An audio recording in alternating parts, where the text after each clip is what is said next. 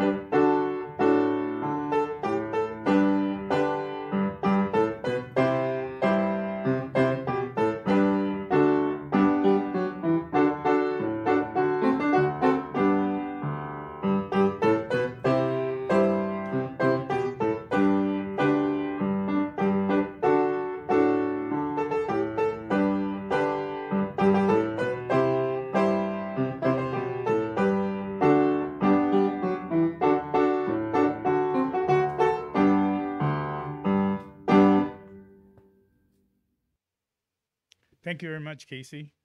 And on to committee reports, awards, and announcements. So, beginning today, we have started a pre meeting PowerPoint presentation that includes announcements similar to the PowerPoint presentation we had during our in person luncheons. So, in future weeks, starting around 11:50 a.m., you can click on the yellow box and watch the announcement section prior to the meeting if you are interested.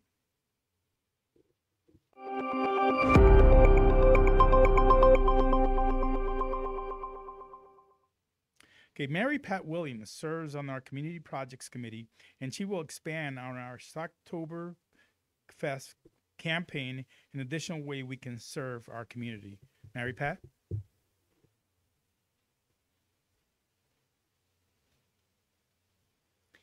Thank you, President George, and thank you, fellow Rotarians, for letting me remind you of a couple of great events. First, as George mentioned, it's very warm today, but it is October, which means it's Socktober, in partnering with Porchlight in collection of socks for people who need to keep warm this winter.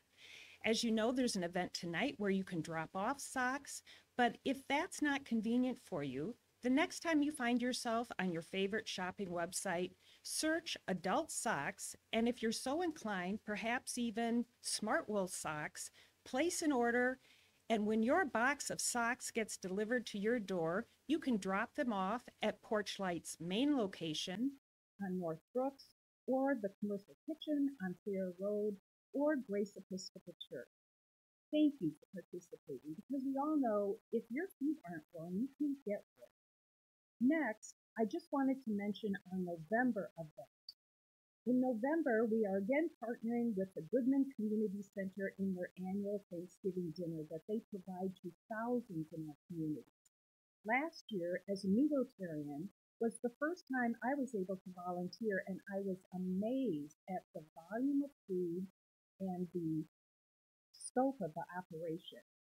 Yesterday, Jane sent out an email that offers 2 dates for us to volunteer as a group, the Thursday and Friday before Thanksgiving. That's November 19th and 20th. If those slots aren't convenient for you, please feel free to tool around the Goodman website and search for other options and read their COVID precautions and requirements. I wanted to thank Jenny Jeffries, our committee group head, and please check out Jenny on LinkedIn today, and Martha Sullivan and Jane for helping us coordinate all of these ways for us to stay connected in our community. Be safe, be well. Thank you.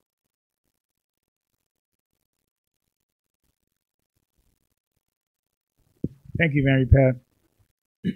And I know many of us may not know someone who is homeless or has been homeless. And as I thought about the Oktoberfest or the Socktober, excuse me, I was thinking about a fellow Rotarian who had been homeless in their past, and so it made me think about thinking about how we can go ahead and support the homeless. So we're not asking for a whole lot when you think about it, right? So I actually went through my sock drawer, and I think most of us have sock drawers. And so just go through and look at the socks that are way in the back that you haven't used for quite a while. So here's some of the socks that I'm donating. Okay, so bright blue socks, as you know, I'm a business executive and also I've been in the military before. So this is a little bit too radical for me. Maybe it's good for Jason Ilstrip, but for me, no. So I'm donating these socks. And then I've got another pair of socks. These are brown. I kind of prefer black and blue, but brown, not my color. So I'm going to donate those. And then I was going through the sock drawer and found a whole bunch of socks here that I haven't used for quite a while. And these are obviously winter socks, thermal socks that I had in my drawer, and I hadn't used them for a while, primarily because I used to downhill ski, and several years ago, downhill skiing in Snow Basin, Utah, I screwed up my ACL, MCL pretty bad. So based on that, I haven't skied for a while, and there's lots of things to do in life, so probably skiing is not going to be in the rest of my life. So if you think about these thermal socks, they'll come in handy for So, and the other thing is I was shopping with my wife on, no, actually, she had given me a list, a honey-do list on Saturday, and I went to Costco, and as I was walking by where they have the socks, I thought this nice pair of socks that says weatherproof vintage outdoor crew socks, only for $9.99. So if you think about it, it took me about 7 minutes to put it back together that we'll be able to donate to the homeless that really will come in handy in this Socktoberfest. So please, just a little bit of time. Altogether, it's taking me about 7 minutes to put something that will definitely help people in need. So I appreciate the group coming forward with that project. I think it's a great one.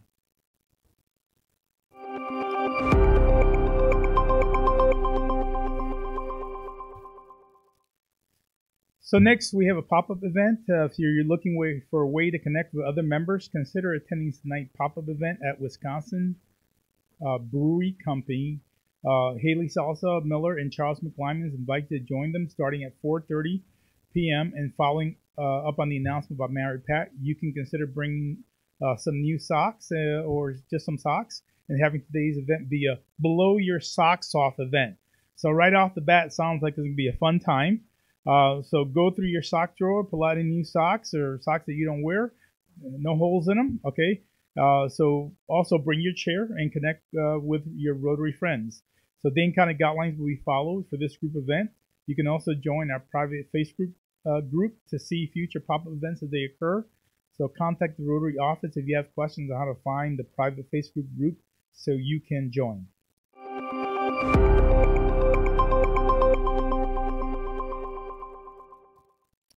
Linda Baldwin chairs our Special Events Fellowship group, and she has an announcement. It's a beautiful day in the woods on the west side of Madison today, and I'm asking you to join us for a beautiful day on the Walk for a Walk in the Woods at APT on October 17th. This is Linda Baldwin O'Hearn. It's going to be a great day, and it's going to be a wonderful time for you to learn about the woods, about how they inspire the arts, about APT, thoughts and poems and pieces of literature done by APT artists and guests. It'll be a great deal of fun. Looks like it'll be October 17th. More information on the website. Sign up. Thanks. Thanks, Linda. So there's a link on last Friday's Rotary News where you can sign up for tickets for APT on either October 17th or the 18th, or you can contact the Rotary office for those details. So now, on to birthdays. We have birthdays to celebrate with a bit of humor or wisdom that complements Rotary's mission. We also encourage members to make an age-appropriate gift to the Madison Rotary Foundation, rounded up to $100 for our Club Synergy Scholarship Fund. October 4th, Amanda White. And she's picture here, the picture was taken on her birthday with her son Gregory. October 5th, Mike Crane. October 6th, Stephen Elke. Also October 6th, Jerry Ring. October 7th, Dave Dads. October 8th, TJ Blitz. October 9th, Maggie Porter Kratz. October 10th, Ralph Hawley, who shares a quote from Lawrence Durrell: "To increase your hold, relax your grip." Also October 10th, Jane Wagenke. So thanks to our celebrants for their contributions to the Madison Rotary Foundation. Please join me in wishing them a happy birthday. Pat Gutenberg.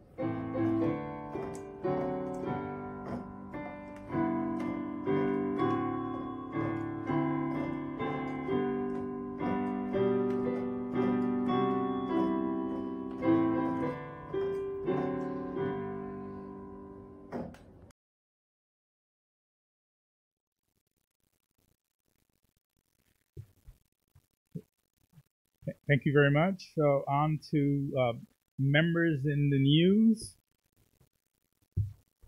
My featured member in the news this week is Amanda White. Amanda has been a member of our Rotary Club since 2017 and serves on our program committee. She holds a bachelor's degree in communications arts and public relations at the University of Northern Iowa and is the owner of Amanda White Consulting, where she has been working to advance nonprofits and small businesses in Madison for over 15 years. She says she enjoys fund development because a nonprofit's financial success makes possible our inspiring ideas on how to improve our communities and the lives of our neighbors. Now, Amanda is a consultant for the Madison Public Market Project and was quoted in a Capital Times article last week. The project's first 5 vendors were announced, and Amanda says that the market will be home to 30 permanent vendors, and include 2 to 4 anchor tenants. She says the process to choose tenants will begin next year, so we look forward to hearing more about that project. Again, this is a great example of how we have many Rotarians that are members of our club here, the Madison Club, and we definitely play a major role in the community. So thank you very much, Amanda. Now, other members in the news, in case you want to highlight any, and I know that this was looped before the meeting, so some of you might have been aware of that, but let me go through. Paul Feinlund was quoted about the Idea Fest that is being held via virtual sessions through October 28th, and there is no cost to attend, and that was both the Capital Times 923 and the Wisconsin State Journal 925. Paul Hoffman was quoted in an article titled Monona Bank reinvents its rotunda with new cafe, and that's the Capital Times 918. Mike May recently joined Boardman and Clark Law Firm. Catherine Smith was quoted in an article titled With New Live Recital Series, Madison Opera Keeps Moving, and that's the Capital Times of 919. Masoud Akhtar was included in an interview about a Pardoned Citizens Assistance Program he helped create, and that was WKOW on 10-1. Jeannie Cullen Schultz and George Cullen have been selected to serve as 5th generation co-presidents of J.P. Cullen. So congratulations, Jeannie. And Donna Moreland has recently been named Deputy Secretary of the Department of Safety and Professional Service, and that's the Wisconsin State Journal 10-3. Again, fantastic that our members are making such a significant difference in the community. There may be more. If there are, please notify the Rotary office so we can just remind ourselves of how significant role many of our fellow Rotarians play in the community. So with that, let me go on to the main program. So our speaker today is Chris McIntosh, who was named Deputy Athletic Director of the UW-Madison in 2017. He oversees the day-to-day operations of the department's student-athlete recruitment, business development, human resources, and strategic planning. Prior to joining the UW-Madison Athletic Department, he spent nearly 4 years as co-founder and managing partner of one of the most successful mass participation events, billed as the nation's largest women's fitness event. Now, Chris was a consensus All-American offensive tackle and Outland Trophy finalist for the Badgers in 1999. He captained Wisconsin's back-to-back Big Ten and Rose Bowl champions in 1998 and 1999, and started 50 straight games during his college career. He was the first-round draft choice of the Seattle Seahawks in 2000 and played in Seattle for 3 seasons. Today, Chris will share the economic model of college athletics at UW-Madison while highlighting the benefits it creates. So we look forward to your presentation, Chris, and we have made a contribution to Rotary International Polo Plus Fund as a way to say thanks for speaking to us today. Now, Chris's presentation has been pre-recorded, but he will be available immediately following our meeting for Q&A. So you can use a separate Zoom link in your email from this morning to join that live Q&A, and we'll begin immediately following the meeting at approximately 12:35 p.m. Chris? First, I'd like to start by saying thank you to the Rotary Club of Madison for inviting me to speak today, specifically to Regina Milner, the Jason Barron for your help and your support. I'd also like to thank the members of the Rotary Club of Madison who have been and continue to be generous supporters of our program. Without your continued support, the stories with which I'm about to share with you wouldn't be possible. Each year, the University of Wisconsin-Madison Division of Intercollegiate Athletics makes possible the opportunity for over 800 student athletes to obtain a world-class education while competing on the largest scale. The lifelong benefit of this experience is significant, not only to these individuals, but to our community. Today, I'm excited to highlight a few stories of Badgers that have taken full advantage of this opportunity, and I'll share a little bit about the economic model providing this opportunity. So my first question to you is, what do you think of when you think of the Badgers? Likely, it's images like this: JJ and Russell, Frank Kaminsky, and James White. It's images of moments like these that we think fondly of and recall back to when we were sitting in Camp Randall or watching on TV big moments on a big stage. But what do you think of when you think of college athletics? Sadly, the narrative is much different today. There's an emphasis on name, image, and likeness and paying the players, exploitation of student athletes, coaches' salaries, compliance scandals, and lavish facilities. This narrative of hoisting the trophies and winning championships has been around for a long time, and we could have done a better job emphasizing all the areas of support and the difference that we are able to make. A long time ago, I was the captain of 2 Rose Bowls, and here you can see the other 3 captains of the 98 team, the 99 Rose Bowls. If you would have asked me after captaining those 2 teams about my experience, I would have told you this: I was the captain of the Rose Bowl, and all I got was this lousy t-shirt. At that moment in time, I wasn't able to understand or appreciate the benefit of the world-class education that I had received, the degree that I received. I also wouldn't have recognized the impact that the student-athlete experience had given to me. So what is this all about? Is it all about hoisting trophies? That's just the beginning. It's about access to a world-class education, access to an opportunity. It's about the ability to grow and to develop young people. It's about preparation to enter a world after competition. It's this idea that gets lost in the current narrative of college athletics and it gets lost in the imagery and the archives of hoisting championship trophies. So let me share with you areas in which our athletes get support and are able to take advantage of opportunities. First and foremost, our goal is to graduate our student athletes. We have a team of academic support specialists whose sole mission is to do so. Badgers Give Back is a program that was created to connect our student athletes and our staff with our communities. Our career and leadership team work on skills such as resume building and job career placement. We've built a team of clinical and sports psychologists with a focus on mental health. We were the first athletic department in the country to establish a director of diversity and inclusion, now inclusion and engagement. Performance nutrition is a priority of ours. Our strength and conditioning staff use cutting-edge technologies to train our athletes. Our sports medicine team provides first-rate healthcare to our student athletes. And our W Club connects our athletes with our alumni network around the country. But the opportunity that our student athletes have to grow isn't limited to those support services. It's centered around the relationship they have with their coaches. Coach Alvarez has always placed an emphasis on the relationship that the coaches have with their student athletes and the fact that they care. This mentoring of young people that provides an impact and creates the opportunity for student athletes to go beyond what they thought was possible. It doesn't take place only in the preparation for competition on a big stage. It takes place in nuanced conversations on and off the field, in the meeting rooms and in the locker room. Our student athletes have an impressive cumulative GPA of 3.246 in 84 diverse majors. 380 student athletes were named to the Dean's List last year. 95% of graduates last year had a positive career outcome. 69%, 88 of them gainfully employed full-time.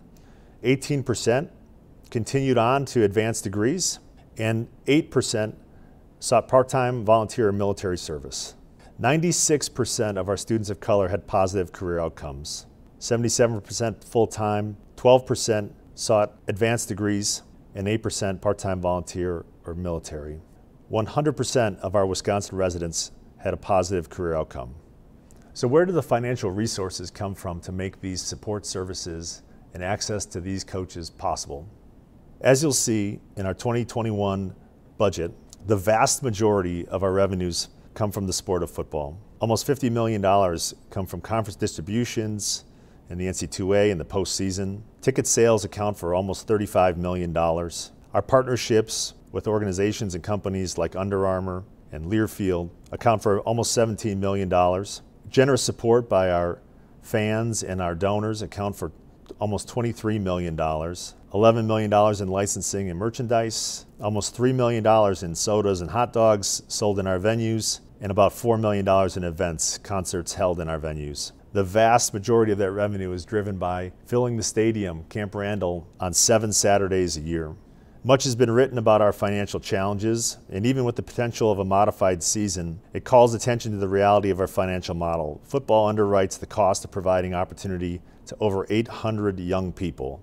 And while we're doing our best to manage these shortfalls of revenue by relying on unrestricted gifts that have been held at the foundation, we launched the Badger Legacy campaign, leveraging strategic partnerships, and also making tough decisions around staffing and hiring. Our priority has been to preserve this opportunity for over 800 young people in 23 sports to take advantage of this.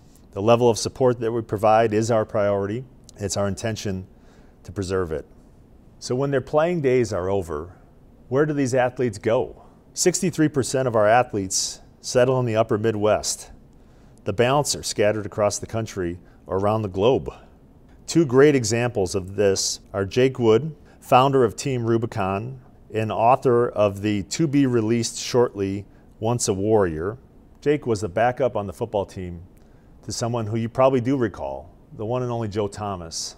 Jake took advantage of his opportunity in the classroom and as part of our team under Coach Alvarez's leadership to obtain a degree. Jake went on to serve in the fight against terrorism in Afghanistan with the Marine Corps.